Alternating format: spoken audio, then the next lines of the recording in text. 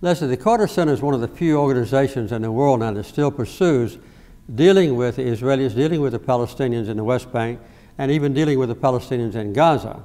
And we believe that it is possible to have a peace initiative be successful in the Middle East. A two-state solution has to be orchestrated eventually, with Palestine and Israel living side by side. We know quite well the leadership in Hamas and also in Fatah, and also the Palestinian community in the diaspora that is living in other countries now, not in the West Bank or Gaza.